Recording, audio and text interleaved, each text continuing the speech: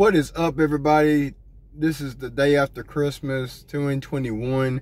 I hope everybody had a blessed one, and I hope you all was treated very well by Santa Claus if you deserved it, as long as you weren't on the naughty list. I just want to go in here and rap with you today about never being afraid to be yourself. When I was getting started out in business and even this YouTube channel, people said things and done things that try to discourage me, but I never let it faze me. Well, I shouldn't say I never let it faze me. I ain't gonna lie, I had my moments of doubt as well. I never thought that people, just being 100 with you, honest as I can be, I never thought that people would take interest in something I had going on, or believe in me enough to buy a product from me, if that makes any sense. I didn't have the confidence, and truth be told, I don't think anybody has that kind of confidence. I've always had confidence, but not that much confidence. I never had it in the past. I didn't have enough confidence to put my logo on a shirt and presume that someone else would show enough interest to buy it. So with all that being said, the message from this video is never be afraid to be yourself. Unfortunately, being yourself is difficult this day and age. You got so many haters and naysayers and just negative people that if they see you being positive and trying to do something to progress, there's so many people out there that want to hold you down, hold you back, and want to reach up. If they see you climbing, they want to grab your ankles and pull you down to their level. And I personally don't understand that, because they're not going to gain any monetary value from that. Maybe it's some kind of street cred they think they're getting, or bragging rights, but at the end of the day, they're not progressing, you're not progressing. And if somebody from your neighborhood was to make it, they may be able to reach back and help you one day. So why not want to see someone from your community make it? But there's so many people that don't. It's really amazing to me. So let's take YouTube for example, since that's part of the title of this video, how I got monetized in less than 4 months. Technically, it took me about 8 months to get monetized, but the first 5 months or so, I didn't even do anything. My channel, I made some videos here and there very sporadically, but I wasn't really, I wasn't really trying. I didn't know how to try. I didn't know what to do or how to gather a following, I guess you would say. I didn't know how to get subscribers, and it only clicked with about 3.5 months ago what I needed to do. I honestly didn't put a lot of focus into it those first 5 months. That's why I really don't count those. On paper, they're going to count when you see my anesthetic, however you say that word. When you see my my graph, when I show that eventually in a future video, when you see my progression on my chart, it was just a straight line. For those of you who don't know what I'm talking about, when you have a YouTube channel, you have a chart or graph that shows you how many subscribers you have and how many everything. It grades everything. Mine, and it looks like a heartbeat line, and mine was like straight. And then, like I say, about 3 months ago, I started seeing progression, and now my chart is steady going up. So I'm getting more and more subscribers every day and more views. But all that being said, the way I started getting subscribers and views, because with subscribers generally comes views, even though you don't need subscribers to get views. But the way I started getting more subscribers was through or from Facebook. A lot of people I know or know of, as far as influencers or YouTubers, use Instagram. I personally don't know nothing about Instagram. I wish I did know about Instagram, because it seems to be a very lucrative platform, especially for influencers or YouTubers, whatever you want to call us. But I just never could figure it out. And if I don't understand something, it's just like an investment. If I don't understand an investment, I don't invest in it, because I don't, I've tried the YouTube thing, but it just ain't clicking for me, unfortunately. But Facebook, on the other hand, I do know how to work Facebook, and the main way I got subscribers from Facebook was I created a page, a Facebook page. About 3.5 months ago, maybe 3 months ago, I created a Facebook page that is Barry Elam Jr., the same name as my YouTube channel. And with that page, I was able to share my videos to that page. And obviously, if someone is following the Barry Elam Jr. page, they're already have showed some interest into my brand. They obviously don't dislike me. They either follow me or my family or something like that through Facebook already. So they already have some interest in me. And then when I share my videos, of course, they're going to watch them. And they're going to, through watching them, of course, I'm going to get views. And for those of you who don't know how YouTube works, the way you get paid is not through necessarily your views per se. It's your the amount of ads people watch. You have ads that come up on your video, and if the people that's watching your video click on those ads or watch those ads, that's how you get paid. It's not about if you get 1,000 views or 10,000 views. That don't even matter. You're not gonna make no money really. The only way you're gonna make money is if the people actually watch those ads, the ones that come up where it says you can skip this ad. If people actually watch those or click on those and go actually visit the websites or whatever, that's how you get paid. You get paid through the advertisers, not really YouTube. You get paid from Google, basically writes your check, but the advertiser pays Google, and then Google pays you. You're getting paid by a company called Google AdSense, and you have to set up a totally different account and link it to YouTube. I'll show all that. I'll share all that in the future YouTube video or something, but nevertheless, that's how it works. So you got to get at least some. YouTube asks that you get 1,000 subscribers and 4,000 watch hours before they will monetize you. And monetize means they're going to then start paying you to make videos if people watch the advertisements on your videos. That's the main thing you got to know. People have got to watch the advertisements. It don't matter how many views you get. It matters how many people click on the advertisements in your videos. All right, so hopefully I got that across, because a lot of people don't catch that. But either way, that's what I done. I started the Facebook page. People joined it. I think I got like 3,000 something people have joined it so far. So that's over 1,000 a month, somewhere around 1,000 a month is what I got going on. And out of those 3,000 something, over 1,000 have subscribed to my YouTube channel, which is why I just recently got monitorized. And thank you all for doing that. So with all that being said, to me, it took 3.5 months. Once that happened, once it clicked to me, I have a Facebook following, because I already have this shirt company called Tactical Advantage, and it has over 13,000 followers on it. So I was like, people are that interested in what I'm doing. Maybe I should use Facebook to help me get my YouTube going, because YouTube actually pays. Facebook don't pay me. I have heard there's ways you can get paid through Facebook, but once again, I don't know how that works, and I'm not really interested in that. YouTube, to me, in my opinion, reaches a broader audience. There's just more people watching YouTube than there is on Facebook at any given moment. And I feel like YouTube's going to take the place of cable TV in the future. It's going to take a long time, but evidence shows it's already doing that. So YouTube being the future of TV, in my opinion, that's where everybody's gonna go to watch their content and stuff like that. I'm trying to get on the YouTube bandwagon as early as possible. I wish I'd have done it sooner, but once I figured out you could make money by making videos about yourself or your lifestyle or giving some type of value to people, that's when I became interested in having a YouTube channel. And like I say, once I got Facebook involved, I made my Facebook account, and people started joining like they have been, and now monitorized. That's when it all clicked. It was really just that simple. Get your Facebook page built up. You might have to put some good content out there. I think my Facebook page started out just like my YouTube page. I started out with workout videos and showing people how to eat good and take care of your body, take care of your mind and stuff of that nature. Same thing my channel's about. But everybody, once people start following that, and then they say, oh, there's videos. But in order to watch the video, you got to click on the YouTube link, and it takes you straight to YouTube.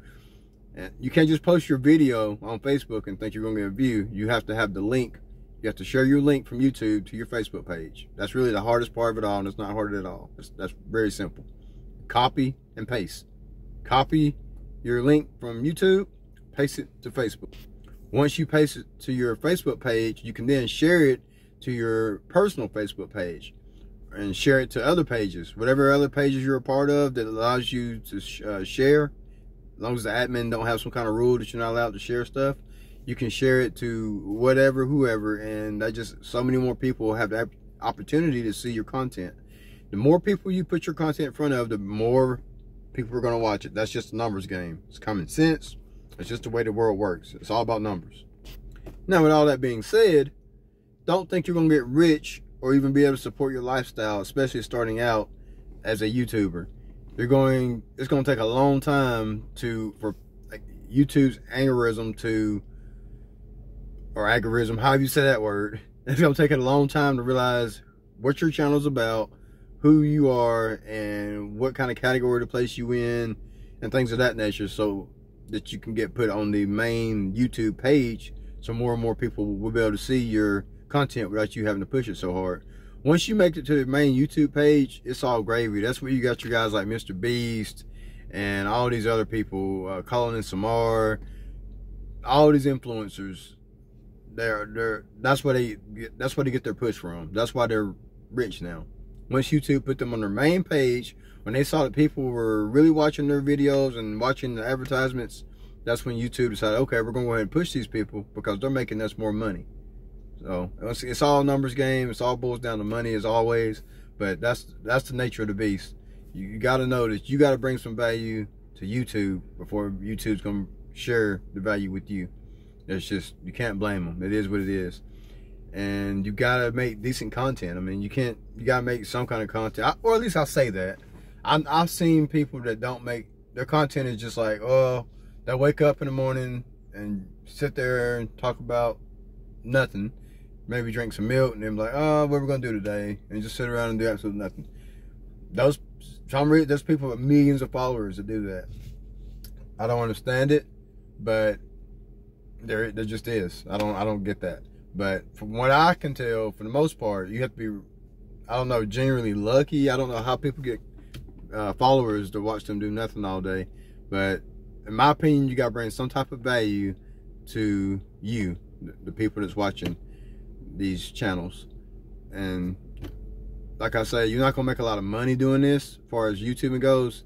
But you can use YouTube as your platform to make money, to sell your merchandise, and to get advertisements from big companies. Like say you have a channel about skincare, and Johnson & Johnson has a skincare product. They may reach out to you once they see you got so many subscribers and be like, hey, we'll pay you $1,000 if you'll make a video, and in the video just mention Johnson & Johnson for like a minute of that video to give us an advertisement in the video. And that's how it works. That's how you get big advertisers to back you up. And before you know it, they're paying for your video. They give you $1,000, and they're giving you free products. You end up getting free Johnson & Johnson products shipped to your house all the time. And that's really where the big influencers come up from. They sell their merchandise. They get big backers to back them once they see you got a lot of people following you. And from that point on, the sky's the limit. So that's how I got monetized, though. I set up a Facebook account, and I shared my YouTube content to my Facebook account. And then I shared, once it got on my Facebook account, I shared it to all the other Facebook accounts that I thought would be okay with that. I personally have a few. I have my shirt company, Tactical Advantage, and I have Beowulf Apparel. So I can share it to all those, and they all have thousands of followers.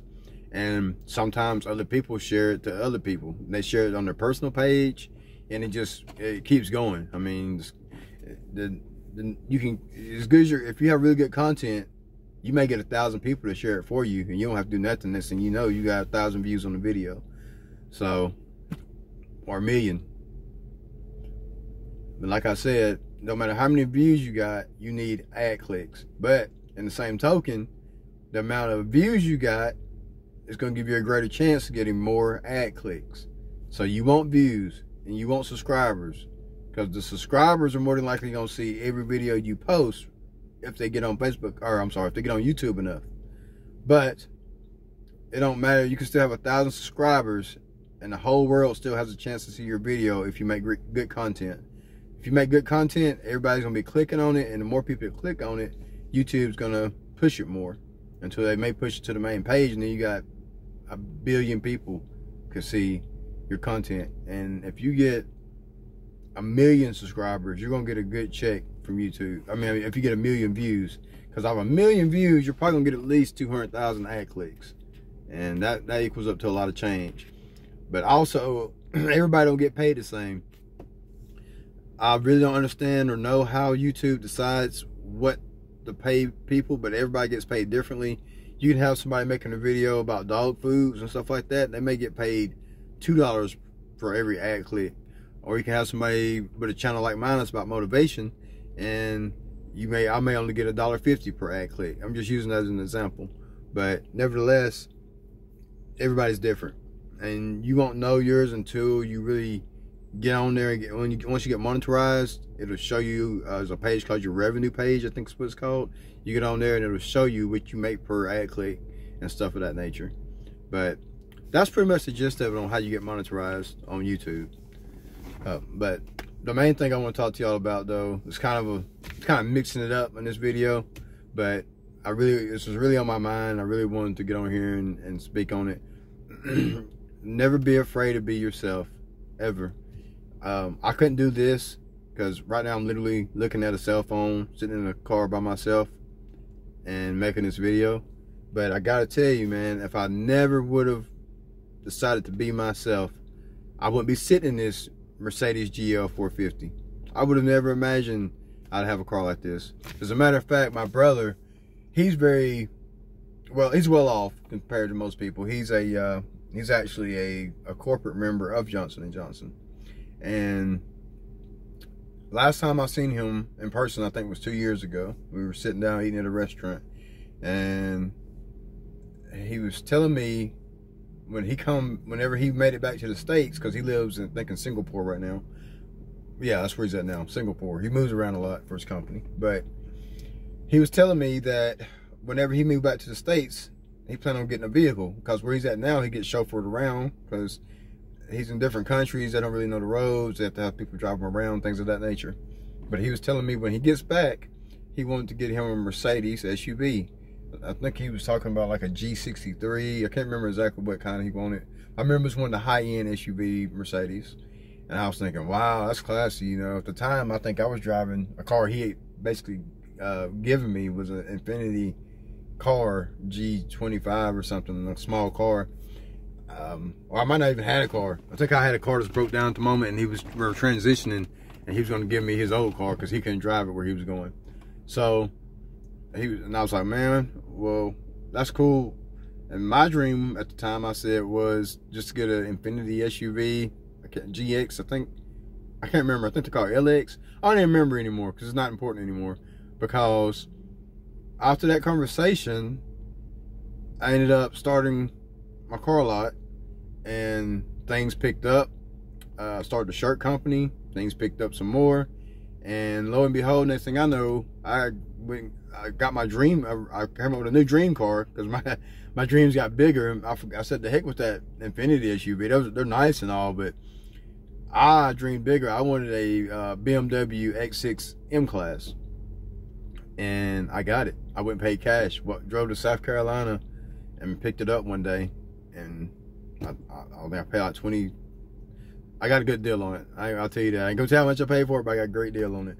And drove it back home and came back and basically sold it for what I had in it after I drove it for about a year. And the only reason I sold it is because it had some kind of coolant problem all of a sudden, and I could have fixed it and still be driving it, but I've always been told once BMW start getting coolant problems, it's time to let them go. And plus the miles were just starting to get up there a little bit, and BMW is just not a car that you want to see miles accumulate on. I just sold it while I still was holding its value, basically. And I told the guy what the problem was with everything else, and he's still driving it. I think he may have fixed it or whatever, but he's still driving it. I just seen him the other day driving it. But anyway, so that happened. And then once I bought that car, I ended up buying my old lady the car I'm sitting in now, the Mercedes GL 450. And then she seen something else she wanted, so I bought her that, and she gave me this. I also am parked beside my, it's a 07, but it's a Cadillac EXT truck, which I've always wanted. I've always wanted one of those from back in the day. I've actually seen one recently, and I couldn't afford it. Well, not recently. It's been about 6 or 7 months ago. I couldn't afford it, but saved up, and then this one come along and got a great deal. I saved $10,000 waiting on this one, the black one beside me. But the guy did. I got the Mercedes now. You know, we got money. And I ain't trying to brag or nothing, but we got money in the bank. You know, your boy ain't hurting. Like back when blah blah blah blah. Back me and my brother was having that talk, I was not doing so well. Money was not flowing. But nowadays, if we want to go out to eat at a steak restaurant, take the whole family, go pick mom up too, I ain't gotta sweat it. Back in the day, I'd be like, man, I can't, you know, I'm gonna have to I can't do it. I just couldn't do it. It was either pay the bills or go out to eat back in the day, and there's no other way around it. So now the bills are paid. I think the bills are paid up for 5 months actually. Outbound Power, everybody knows they don't play, and they'll cut your lights off in a second. They don't care if you're on an auction machine. They don't cut your lights off. Power be slap cut off if you don't pay that bill. But we're paid up for a long time on them. So I just take them thousands of dollars at a time, so I ain't got to worry about it. The rent's paid, everything's paid. So for up to at least 5 months. So that's a blessing. I've never been able to do that before, but thanks to Beowulf Apparel and B&U Auto Sales, and I still have my 9-to-5 job, just saving. Thanks to me being able to save my money and not just go crazy when I got a little bit of money. You know, yeah, I bought some cars here and there, but these are things we need. I gotta have a truck, so I might as well get the truck I wanted. Plus, I got a great deal on it, outstanding deal. Everything I bought actually got a good deal on. I mean, I sell and buy cars, so I'm gonna get a good deal. So everything I got a good deal on. Couldn't pass it up. We needed third row seats for the kids anyway. The old lady's gotta have a car. She's gotta go to work. So everything we got, we actually need. And yeah, we got luxury cars, but you get what you pay for. I don't want to go out and buy a Ford and it be breaking down all the time. But I got the kids in the car. That ain't a good look. So I'm gonna get something I know is gonna last, and something's got a good reputation, something that's built strong. When I drive this Mercedes, I can feel the craftsmanship in it. I can feel that it's sturdy, strong, made out of good material. So, and plus it's all-wheel drive. If I got a sticky situation, I can actually press a button and raise it up if I need to go over some type of terrain or whatever. So, and like I say, it's third row with TVs in the back. I mean, it's a family wagon. Can't beat it. But anyway, with all that being said, never be afraid to be yourself, because had I listened to all the naysayers and the haters, I would not have what I have today. I just wouldn't. It's impossible. Listening to them and feeding into the negativity, it'll just throw you off your path. And believe you me, they're going to continue to be a hater. They're going to continue being their self, and they're going to get to where they're going. But you listening to them, that's only going to stunt your growth. So to this day, I have haters galore, and it's sad. I find it funny and sad in the same token. The people that are hating on me, they usually don't have a side hustle, or they have just one job, and they may be miserable. I don't know what the deal is. Honestly, I don't know. Really don't care what they got going on. That's just me. I worry about me and mine, while they're worried about me. I'm just trying to keep my lane pushing. I'm trying to keep my money flowing. But yeah, I got people that just, I think it's so funny that I have shirts at stores. Like, okay, I'm making money. Laugh it up. I'll laugh with you, but the only thing is, I'm laughing on my way to the bank. But yeah, got a hater just going around laughing at my shirts at stores. Got haters that just think this is funny. I'm making a YouTube video I'm getting paid for. I mean, if anybody's making fun of somebody for getting paid, got some serious deep mental issues that they need to sit down and deal with a psychiatrist, because that's a true hater. Why would you hate on somebody for getting paid, especially when they have a family you know they got to provide for? I mean, make the most money you can. This is 2021, finna be 2022 in a couple of days. It's time to get on your grind, time to get on your hustle. Quit worrying about the next guy, the other guy. Worry about you. Get on your grind, man. It's time out for the hatred. I don't understand it. I never will. I'm glad I was raised better. But nevertheless, they're out there, man. They're everywhere. There's haters everywhere. It don't matter where you go. And like I say, if you just don't be afraid to be yourself, grind, hustle. And if you want to have your own YouTube channel one day that gets monetized, you can easily do it. Like I say, 3.5 months. Once I figured out what I was doing wrong, it changed. And I'm your shortcut, so you don't have to figure it out. I just gave you the key ingredient. If Instagram is your thing, set you up an Instagram page just for your channel.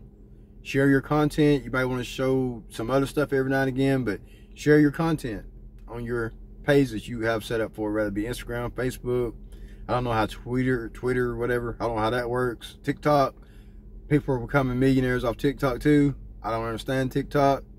I set up an account and I got nothing. So I made one video and I was like, ah, it just ain't for me. Just like real estate. I know there's money in real estate, but it's not for me.